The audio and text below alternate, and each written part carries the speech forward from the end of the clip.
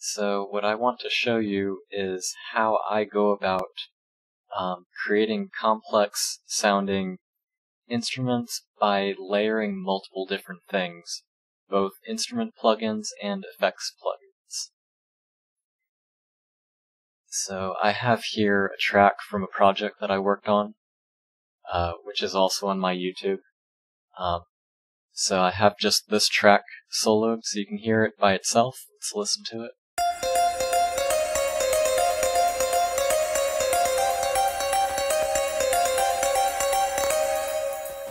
Sorry about the glitches.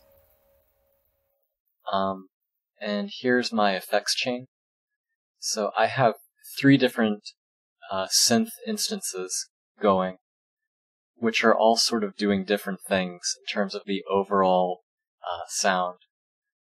I also have a bunch of effects, so what I'm going to do is just get rid of everything except these volume things, which I think are necessary, but just play this by itself with volume.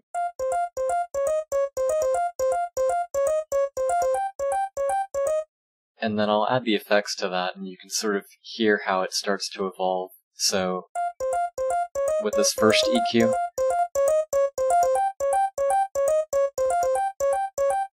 you can hear how it's a little bit fuller over here, like the mid sort of, the low mid sort of sticks out a little bit more.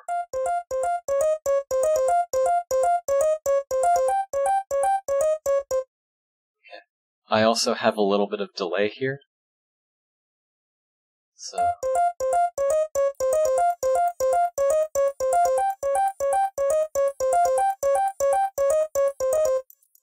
it's very slight. And then the main thing, the reverb.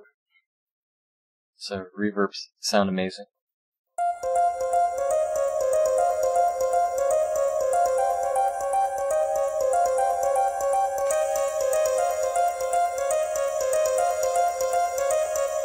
Sort of another reverb or EQ where I was adding back some high stuff.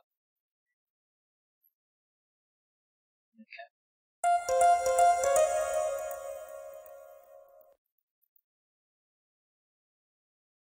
So again, just gonna jump back to this by itself, and well, first let's hear what this sounds like.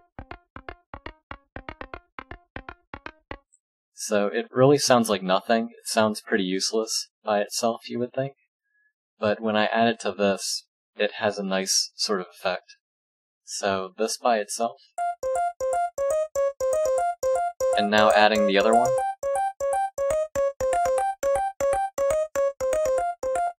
So it adds almost a sort of click to it, like to the attack of it. So again, with it, and without it. So it sort of makes things a little bit more complex and interesting. Here I have another FM synth, which is sort of occupying a different frequency band.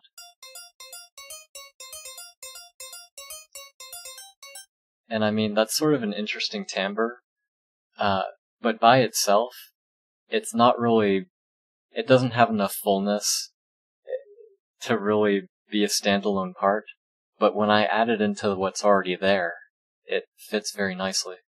So, these two together, and now I'll add the third one.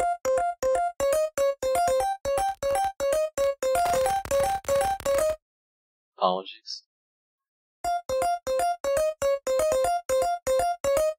So that's starting to sound really cool. And then when you stack the effects on top of that, it's just pretty awesome.